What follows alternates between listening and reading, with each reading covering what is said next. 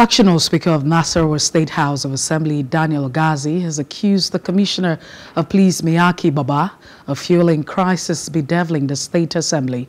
It will be recalled that the State Police Command spokesperson, DSP Rahman Ansel, had said the Commissioner of Police, Maiyaki Mohammed Baba, directed after consultation with other security agencies in the state that the Assembly complex be shut to prevent breakdown of law and order.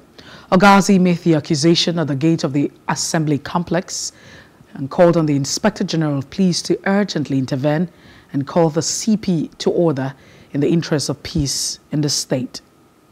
Here as members, the Speaker of Nasarawa State House of Assembly, and we're here on the information that some members are led into the House of Assembly by the Commissioner of Police.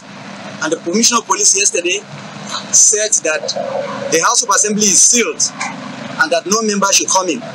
But today he led himself, the former Speaker, and the 10 members into the House of Assembly, while he denied the 13 of us. He said that we cannot get access into the House of Assembly. And that is why we are telling the world that if we are killed in Nasarawa State today, they should hold the Commissioner of Police responsible. If there is any problem in Nasarawa State today, they should hold the Commissioner of Police responsible.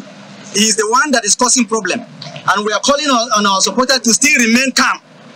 We are law-abiding citizens. But if anything happens, God forbid, the Commissioner of Police should be held responsible. Hello. Hope you enjoyed the news. Please do subscribe to our YouTube channel and don't forget to hit the notification button so you get notified about fresh news updates.